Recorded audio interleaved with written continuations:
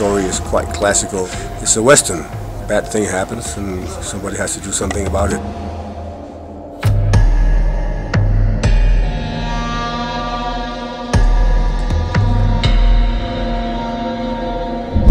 The Western genre is quite a well-defined genre. Everybody's familiar with the classic motifs. This film has taken those motifs and used them. Ultimately, it's a good old-fashioned Western.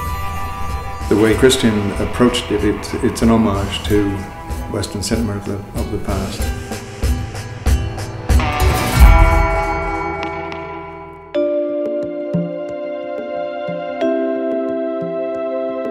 I've always wanted to do a Western since since I was a little boy, and I read the script, and by the time I got to the bottom of page 1, I knew I was in. So it is one of those childhood dreams that most boys have. My love for movies started with westerns when I was 7, 8 years, 9, 10, 11. You know, I grew up with High Chaparral. I was a small kid sitting in my chair. Mama let me see it on telly. So for me, this is a boy dream, doing a hardcore Western movie. I wanted to be in a Western since I was about 7. Because I have seen so many Westerns, I feel very at home. It's like coming home to something you know real, real well.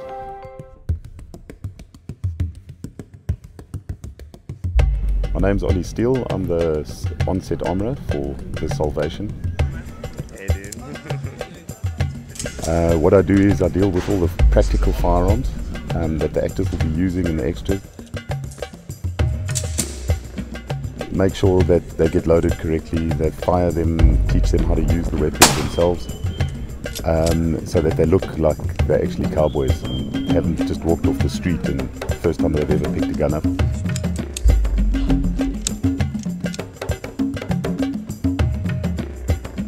And then yeah, the rest of it is go onto set and teach actors and go have fun.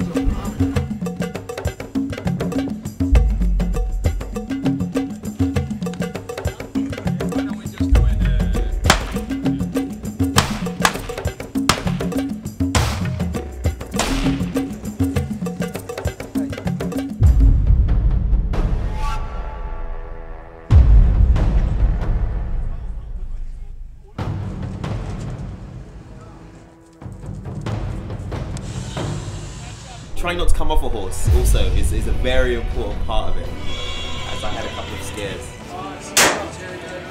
Moi je l'ai monté à cheval déjà, donc sinon je savais qu'à une semaine on ne pouvait pas apprendre à monter à cheval. Very exciting, very funny. It hurts in the bum.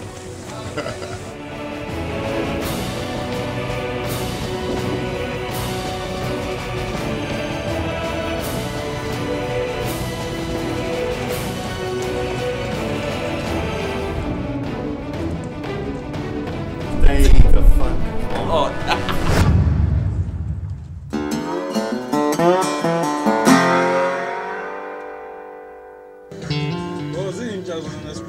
So I am the man with the cigar. I spend a lot of the time kind of, I suppose, doffing my cap to all those cowboys in the past, the Clint Eastwoods, by smoking the cigar right the way through the movie. Not being a smoker, it's a little tricky. I have to be honest. By the end of the day, I'm kind of yellow up to my gills. Ready and action!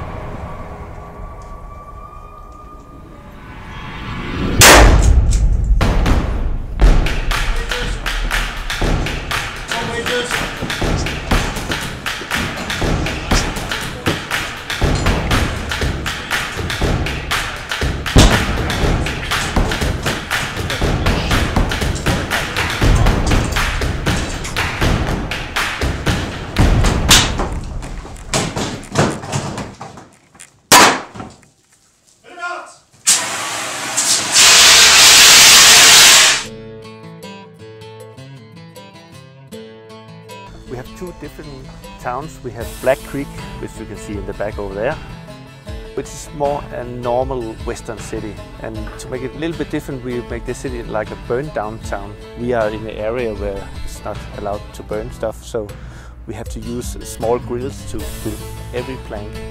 So it took much more time and much more power from the people than we thought in the beginning. Working with somebody like Kristian, every little thing matters. I certainly haven't worked to this degree of detail before, and it's just brilliant. But when I look at this town, it's as close to the old West as I know it's going to get. It looks perfect to me. The set itself embeds you in a kind of, its own reality. But as you can see, they've done a very good job of making it into something that looks like a Western.